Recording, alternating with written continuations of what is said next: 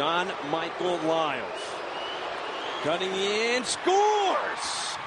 Liles, who has not scored a goal in a game since November 9th, scores a shootout goal to put the Avs ahead in this shootout and putting the pressure on the Coyotes to have to score to keep it going. Holborn won the draw. Liles with a shot, he scores! 2-on-1, Boychuk. This way, Liles, he scores! John Michael Liles against his former team, 4-1.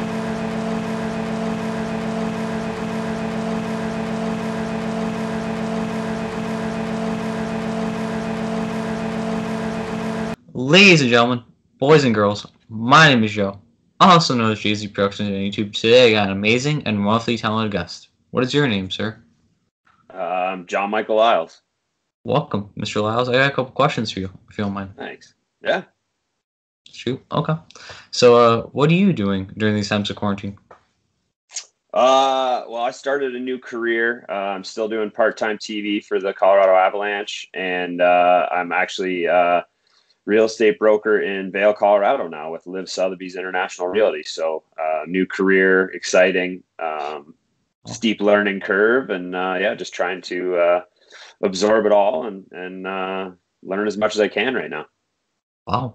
Is there any reason why you want to go into being like part of realty, or?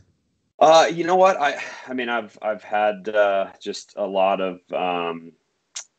different interactions in the real estate world over the course of my career, having played in Colorado and Toronto and North Carolina and Boston. And so for me, it was just something that I never really thought a ton about until I was actually sitting down with a friend of mine up here in Vail, who's been a broker here for about 16 years. And, we got to talking, and we've done a couple of transactions together on some spec projects. And he asked me if I'd ever be interested in doing something within the real estate world. And I kind of thought about it. And, during quarantine, I had a lot of time in my hands. And so decided to study and get my real estate license. And that's how I ended up where I am right now.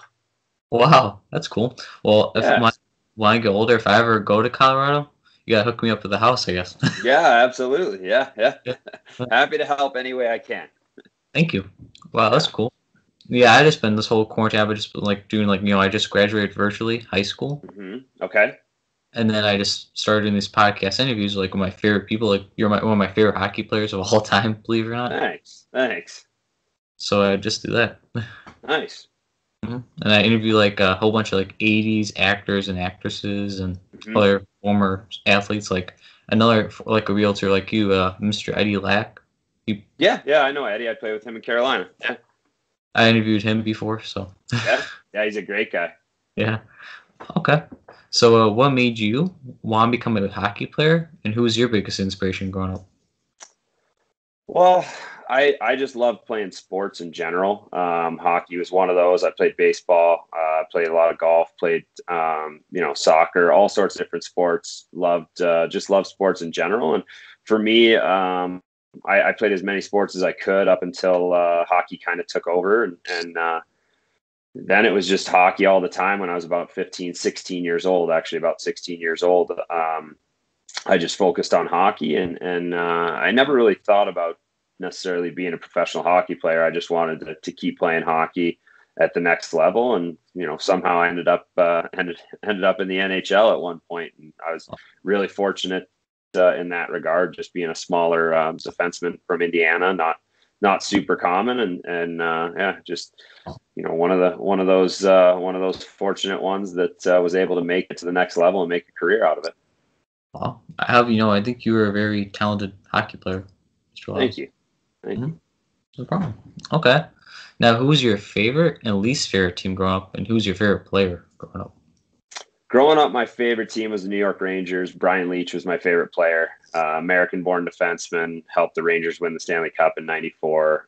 Just a guy that I really tried to model my game after. I was fortunate enough to play with him in the '04 World Cup right after I broke into the NHL, and that was a big career highlight of mine, being on the ice with him and playing on the power play with him in the World Cup. I loved the New York Rangers growing up. We got a lot of their games on, well, not a lot of their games. We got some of their games on TV in Indiana. I don't necessarily, I don't think I really had a least favorite team growing up. I just, I loved watching sports in general, and yeah. Wow. Too bad Indiana didn't like have like a NHL team, That'd be cool. Yeah. Yeah. Wow. Okay.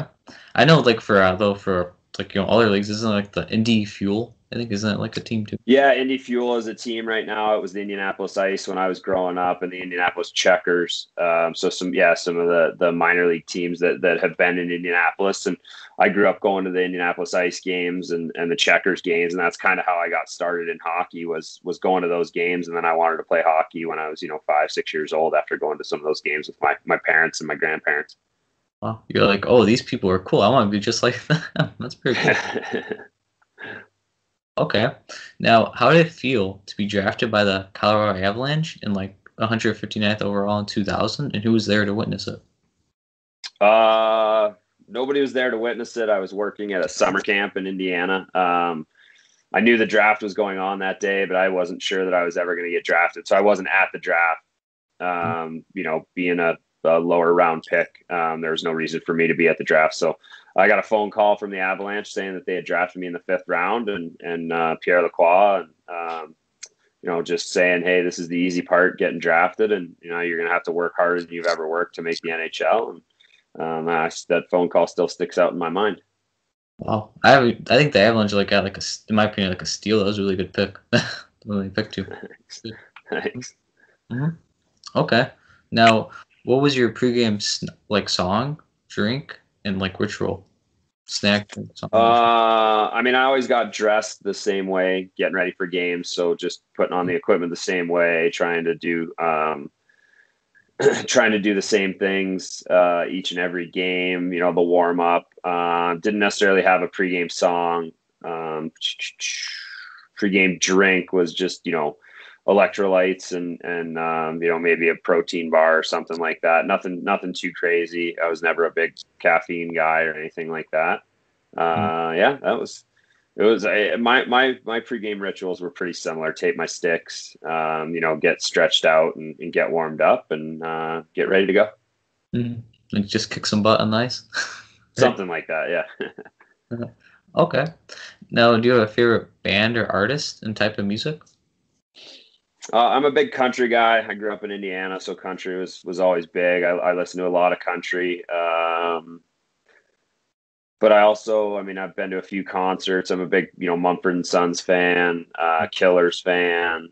Yeah. And then any and all country pretty much. So country is like the... Yeah. Yeah. Nice. Yeah, I've actually met my favorite band of all time, believe it or not. Oh, musically. Nice. Nice. Queen, we were champions, we were rock. Yeah, I do. Yeah. I met them. That was pretty nice. cool. That's awesome. Fantastic. Yeah. Thank you. Okay. Now, do you have a favorite food, and why is it your favorite? What is your favorite? Why? Oof. I don't know. It's tough. I just like all food. I'm not too picky. If it's good food, I'll eat it. I have two kids now, and so for me, I cook a lot of food, a lot of meals for them, and yeah, it's more just I love good food, and yeah, that's I don't have one particular thing. I could eat pizza probably all day, every day. That's a pretty standard answer, I think. Mm-hmm. Do you like steak? Steak, pasta? Do you like those? I like steak. I don't eat it all that often, but yeah, I do like it. Yeah. Mm-hmm. Nice. Yeah. Okay. Do you have a favorite movie and TV show? Movie and TV show. TV show. It's Always Sunny in Philadelphia is probably my favorite TV show. Very, very funny. Not for all ages. Movie. I like the Jason Bourne movies. I was always a big fan of the Jason Bourne books. And so yeah, those movies are really good. I love older movies too. The 80s, kind of cheesy rom-coms, whatever. But yeah, my wife and I usually watch those whenever they're on, Ghostbusters and Stripes and things like that. Basically anything with Bill Murray. Well, if I ever get him, I'll play Mr. Liles. You want to join the call? Yeah, exactly. I'd love to. Yeah. Now, if you never run like the field of hockey, like if you never did hockey, what would your career be, and what other interests and hobbies do you besides doing hockey and being a realtor? Huh. Yeah, that's a good question. I don't know. It's if I didn't play hockey, or if I wasn't playing hockey, I feel like I probably would have ended up somewhere in the Caribbean bartending. Or if I didn't do that, probably end up being a firefighter of some sort. My mom's whole side of her family, her two brothers and one of their sons ended up being firefighters. So I have a lot of respect for firefighters. My brother's in the military, in the Navy, something, some sort of service like that, whether it's firefighting or military, something like that as well. So, Wow. Do you have any hobbies? Like, what's your hobbies? right now, hobbies are just whatever my kids want to do. So my 5-year-old skis. Actually, both my kids ski, so I ski quite a bit now, living in Vail. Yeah, mountain biking, golf. Basically anything that I can get outside and be outside. Those are pretty standard hobbies for me at this point in time. I like that. Oh, okay. Now, how does it feel like have the record for consecutive like points, like you know what I mean, like in a game, like you know what I mean, point scoring streak in the season, 9 games? How's that feel? Yeah. I mean, it feels good. It's it's records are made to be broken, so I'm sure somebody will break it. I think John Klingberg, my dad told me today, John Klingberg started out the season with I think 3 or 4 games in a row now with assists. So it'll be interesting to see if he breaks that record. But you know what? It's been fun, and not everybody can say that they have a record in the NHL, and for right now I do. So I'll just enjoy it for what it is. And like I said, records are made to be broken. Yeah. Okay. Now, is there like a player like you like in the NHL? It's like a player you think is going to be really good? I mean, I'm a big fan of Cale Makar right now for the Avalanche. He's a tremendous young defenseman, really good offensive defenseman. Skates well, moves the puck really well. Just a solid D-man in all facets of the game. So it's fun to watch him, and especially doing part-time TV for the Avs still, I get to watch him on a regular basis and talk about him. So yeah, I would say he's probably my favorite young player to watch at this point in time in the NHL. Like, what advice would you give younger people who want to be like a hockey player? What's your advice? My advice is not everybody makes it. And so you just got to make sure that you're having fun and working as hard as you can. And it doesn't matter how hard you work. There's always somebody that's going to be working harder. And so if you can have a good mix of skill and hard work and determination, that's going to go a long way. And if you're not having fun with the game, it's pretty obvious. And so you just got to make sure that you're continuing to have fun. And it's as cliche as it sounds, I think when you're having fun, I think things you're a lot more productive. You're a lot more efficient, and just that love of the game is huge for making it to the next level. I like that, and like you said, I like that advice. It's really good advice. I like that. Okay, now that you're you're gonna play hockey more, like you're retired. I know that you're real. Do you want to be like a coach, GM sometime? Nope. If I wanted to be a coach or GM, I'd be doing something with one of those teams. I'm good doing the youth hockey stuff with the Avalanche and doing some TV work, and then being a realtor. I love what I do, and I'm sitting in my office right now in Vail, and it's fun. It's fun to be able to do this, to be able to help people in a different way. And I don't have any desire to be a coach or a general manager or a scout or anything like that. I put my time in with hockey. I got 2 young kids, and I love spending time with them. Family first. Yep, exactly. Yeah. Okay. Now, is there anything you'd like to promote and shout out? Like link down below? Or?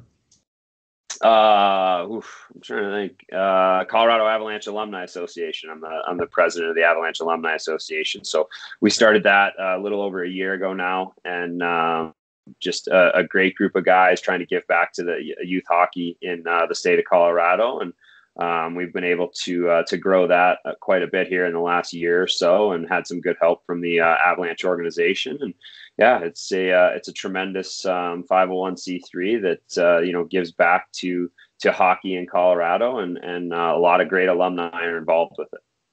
Oh, I like that. Well, do you have any questions, Mr. Liles? You got any? No, I don't. Okay, thank you. Well, I thank you all so much. Oh, sorry, you were saying? No, go ahead. Oh, Thank you all so much for watching. Thank you, Mr. Liles, for being an awesome and amazing guest. Yeah, of course. Thank you for having me. I appreciate it.